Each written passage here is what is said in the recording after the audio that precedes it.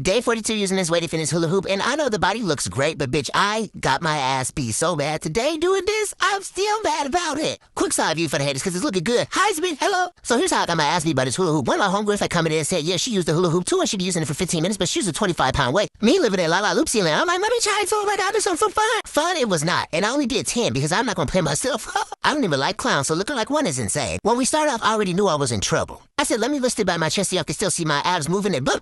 Y'all see that face? Oh, it started early. So I said, bet, we're gonna lift our arms a low-key W. The W should have stood for weak, cause my arms, they were sick of me. I felt this in my arms, abs, and back. How? Every crunch felt like a three-piece combo. Then I'm thinking, what's the sorcery right here? Cause that abs is extra engaged right now. Guess what I'm not even doing? I'm not even clenching my abs like I normally do. There's absolutely no way to be lazy with this extra weight, and I'm not here for it. Finally, I'm like, put them fucking arms down. It's enough. That's enough. But y'all know me. Extra. I just gotta be extra. My thought process was like, this is gonna be like a standard march. It was. It very much was. And shortly after, I soon started marching those arms right on down. Them 10 pounds felt like I was holding up an adult Simba. I gotta be realistic when it comes to working out. Realistically, this wasn't it.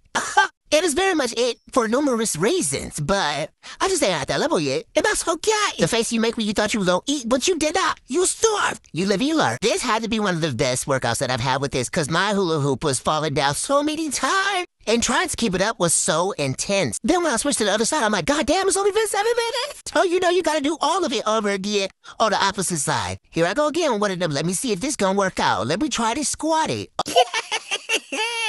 Yeah. 10 seconds back. Absolutely fucking up. At about the 13th minute mark, I started to disassociate.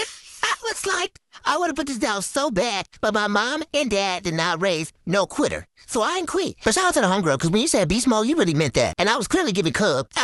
Bye, y'all.